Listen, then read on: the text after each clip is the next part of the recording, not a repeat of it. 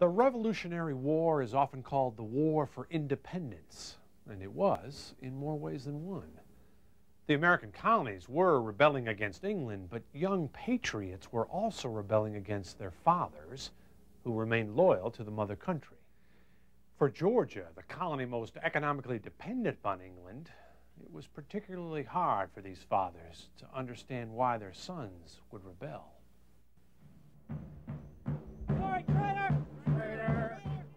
In a wheelbarrow, this Tory is being run out of town by patriots. They won't hurt him, but they'll poke him and make fun of him. The patriots were rebels in favor of independence. The Tories were loyal to England, loyal in part because of the British mercantile system, which benefited both the colonies and England. The whole idea of the mercantile system was to guarantee that the mother country, England, had the supplies she needed. And this was the system. This was the way it worked. And the colonies were there to support the mother country. What did the colonies get in return? They got protection, and they got markets. In some cases, they actually got subsidies. There were some crops that, had it not been for the British subsidies, for the British actually paying people money to grow these crops, that the crops wouldn't have been grown. Those crops were profitable, and Georgia's economy was prospering under its capable British royal governor, James Wright. One of the people who got rich was James Habersham, a Savannah merchant. His business depended upon England. He was born there. He was loyal to the king. Habersham served in the Royal Council, which were the royal advisors, the advisors appointed to advise the governor. He held a number of other smaller public offices, Justice of the Peace and things like that. And through this became one of Wright's closest confidants, one of his most dedicated servants, and a loyal servant to the king. While James Habersham remained loyal, his son, Joseph, joined the Patriots. Divided from his son politically, James Habersham wrote these famous lines. Father against son, son against father, and nearest relations and friends combating with each other, cutting each other's throats. Dreadful to think of, much less to experience. Differences between Tories and Patriots came to a head when Britain passed the Stamp Act.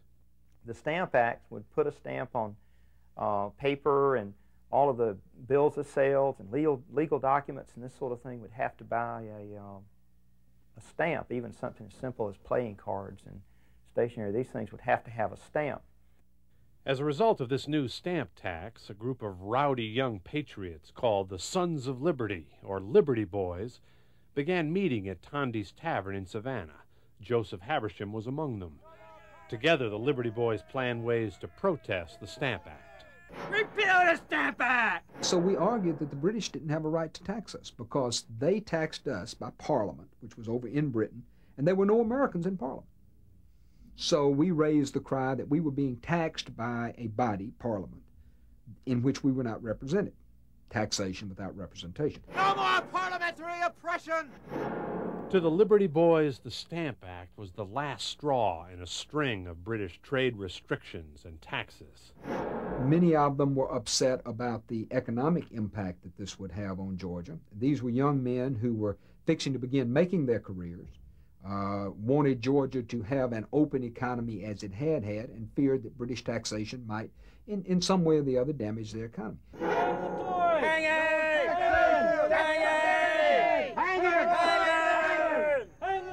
No more parliamentary oppression! You wouldn't go out and just really take the stamp collector and hang him or beat him up. This would be really radical, and of course the people would be put in jail for that. But you could, in fact, take a dummy and call it the stamp collector or some official, and you could do these various acts of violence to this dummy that you were pretending or suggesting might well occur to the actual stamp collector were he to come to town. The Stamp Act was repealed, but instead of disappearing, the Liberty Boys grew in number. And because rebellion against the crown could mean hanging, they attempted to keep their identities secret. In the eyes of the British, anybody who was joining the revolution was a rebel. and a rebel under British law could be hanged, drawn, and quartered, which was not a particularly nice way to die. This was one reason why someone some years back did a handwriting analysis of the signers of the Declaration of Independence and concluded that about half of them were scared to death when they signed it. Their hands were shaking and trembling. But you think about it, if the British had won, the first thing they would do is go get a copy of that Declaration of Independence and say, all right, we'll start hanging with John Hancock and we'll go down the list. On April 19th, 1775, the famous shot heard round the world at the battles of Lexington and Concord ushered the 13 colonies, Georgia among them, into the Revolutionary War. As soon as a revolutionary government was in place in Georgia, James Habersham's son, Joseph, arrested Governor James Wright. I've often wondered just exactly what father and sons talked about when they sat down at the dinner table at night. I mean, can't you say, well, Joseph, what'd you do today? Well, I arrested the governor. Gee, Joseph, you shouldn't have done that. You know, this, go sit in your room, this type of thing. You're grounded. Fortunately for Governor Wright, he escaped aboard a British ship. The war for America's independence would last 6 long and bloody years. In some ways, it was a war about a young nation no longer needing its mother country. So let's look at it the way you would look at children growing up. You reach a certain point growing up in which you believe that you should have more control over your own life. If your parents decide that you shouldn't and want to keep tight control on you, you tend to rebel.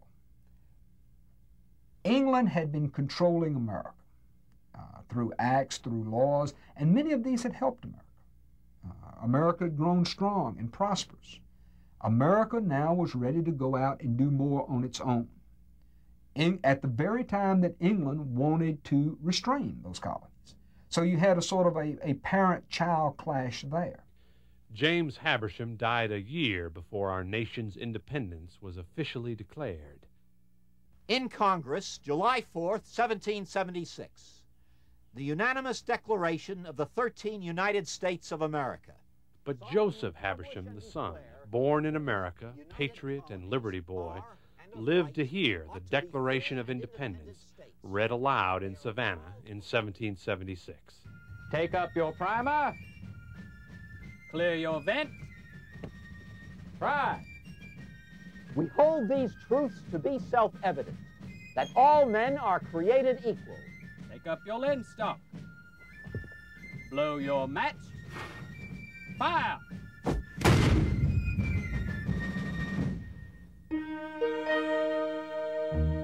By the Revolutionary War, Georgia was the youngest colony, only 42 years old. Virginia was the oldest at 168.